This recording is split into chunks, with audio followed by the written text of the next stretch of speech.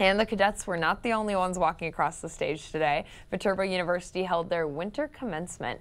102 undergraduate students and 32 graduate students graduated. Viterbo's president says winter commencement is an exciting time on campus.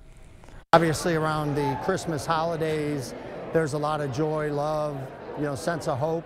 Students are getting ready to go on midterm break, so there's just a lot of excitement.